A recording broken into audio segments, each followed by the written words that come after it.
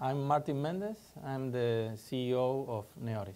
We're an IT consulting company, so we try to bring technology to our customers and make sure that they use it in the right way in order to achieve their goals. That is what we do. And my role is trying to understand where we can add value to the ecosystem, to our customers, using the technology and knowing our people and making all the things go in the direction that we think is better. My family came from my grandfather used to be an entrepreneur. He created a media company in Rosario. So I started loving the idea of creating value, creating the jobs, and making business. So I decided to go for business administration when at college. And afterwards, as soon as I finished the school, we decided to create a company. That its name was Amtech, Amtech.net. And at that time it was the internet. It was the beginning of internet in '96. So we decided to be the e-builders of the internet at that time. And we started the company in that way. And in year 2000, we sold the company to Cemex. And there where the story of NEORIS starts in the year 2000. So I have been here in the company since the beginning. We were helping the .com companies go online through the web pages, through e-commerce, all the new technologies at that time that was internet. How to do business in the internet. I remember it was year 96, 97, 98. As always, I think that is the challenge that we face is to create a vision and to align our people towards that vision, and that the vision is powerful enough to also at the same time create value for our customers. So I think the most difficult thing in organization is how to identify that spot and make sure that people believe in that and goes toward that. And at the same time, in that vision, you are able to create enough value to be interested and especially to differentiate from your competitors within the market that you're playing. Basically, what we are seeing is that the IT consulting is changing. We were coming from an era where most of the IT consulting companies were listening to what customers were wanting. So you were having well-educated customers asking for specific services. Oh, they already knew what they wanted. Yeah, they were knew what they wanted. So the industry became very commoditized. And so what we are seeing is that there's a space for really understanding our customers' business in deep knowledge, and understand very deep also the technologies, and try to put that technology into those customer processes. Once you do that, then you go and offer those values to your customer instead of just listening to what they think that they can do with the technology. So we go for now Internet of Things.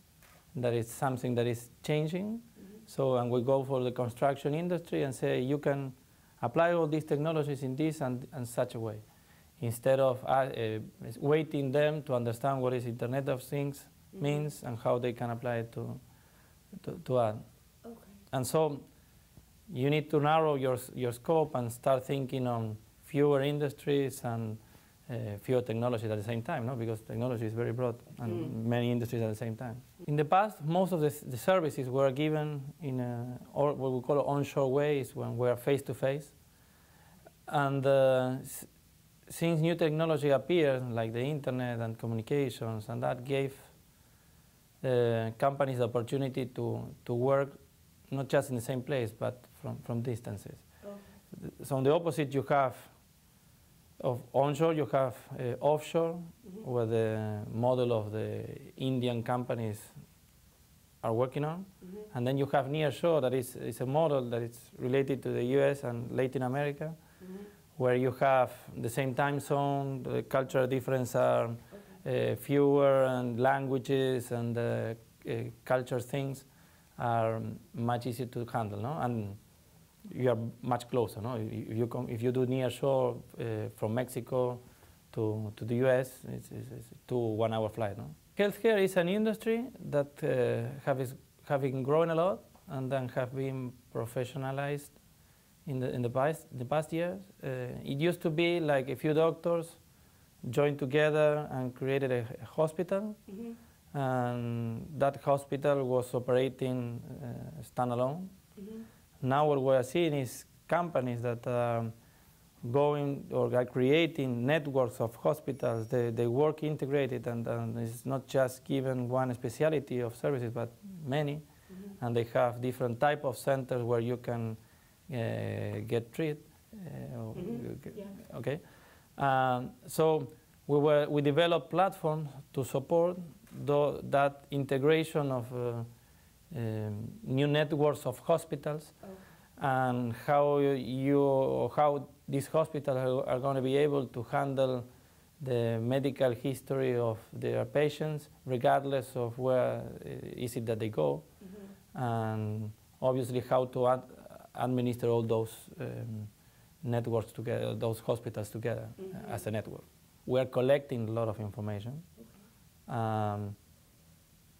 And the real challenge right now is how to use that information that we are collecting in order to have a more preventing healthcare system rather than a reactive one.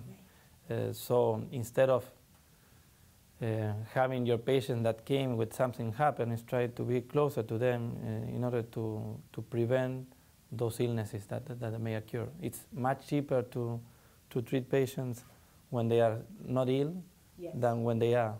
So there's, for example, if you start seeing that based on your parents or grandparents, there are some tendencies, you can start working on that. And or if you are the patient that needs to have home care treatments, you can have all that information in a centralized way for him too. What I've seen, at least in the countries that I lived, is you have a non-profit, let's say, as the government taking care of the healthcare, and then you have for-profit organizations. And